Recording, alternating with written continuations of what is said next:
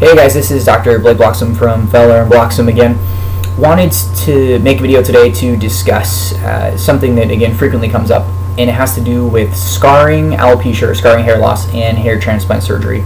Specifically, whether or not patients who have been diagnosed with scarring alopecia or scarring hair loss can undergo hair transplant surgery. So the first thing to understand is what scarring alopecia or scarring hair loss is in the first place. What it is it's a very broad term for a variety of different types of hair loss. The reason why it's called scarring hair loss is because the different processes that make the hair fall out lead to scarring in some form. Generally, it's a type of inflammatory scarring around certain portions of the hair follicle. And unfortunately, many times it's either permanent, depending on the type of scarring alopecia that it is, and there's dozens of types, and whether or not it can flare up, meaning whether it can be very active for a while and cause a lot of hair loss and then kind of become dormant and subside and not cause hair loss for a while. And the big thing these patients want to know is, they have hair loss. Can they resolve and fix this hair loss with hair transplant surgery? And unfortunately, this one is a huge bummer for me as someone who specializes in hair restoration, because I always want to help patients out. We get patients that come to us and just say, I've been dealing with this for years, or this is causing me so much stress, so much anxiety, help me out.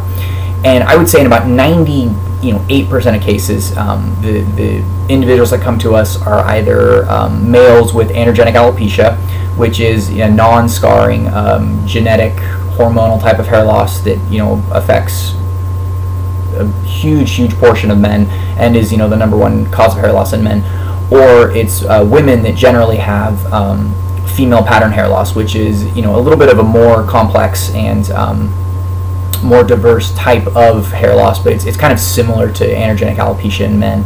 And these individuals have non-scarring hair loss, and it for the vast majority can be fixed with hair transplant surgery. Unfortunately, many of these individuals that have scarring alopecia or scarring hair loss are not hair transplant candidates, and the reason why is, like I said before, either this process creates a lot of inflammatory, permanent, thick scarring around the follicles, and the scalp that we're left with to work in is it's very tough, very difficult, and the grafts just don't take.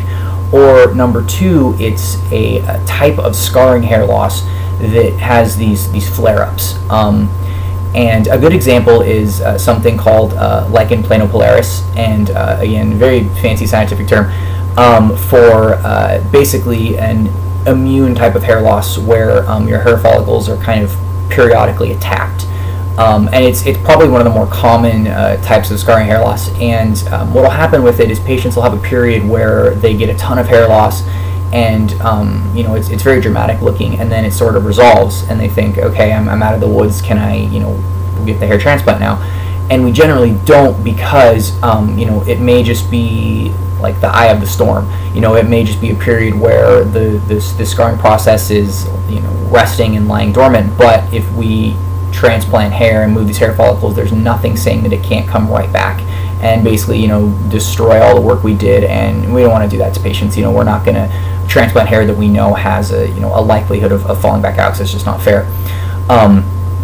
So what we generally recommend for these patients is, if they do have an indication or a thought that they have a scarring alopecia, or if they've been diagnosed with it, we definitely recommend that they follow closely with a physician who is familiar with these and specializes in them.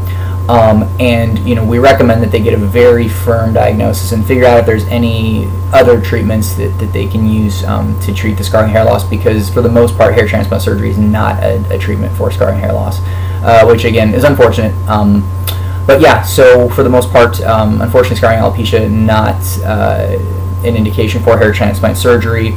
There are some types of scarring alopecia that can be treated with certain medications or certain topical therapies, and we do recommend that patients see someone who specializes in this and follow it closely. All right, thanks.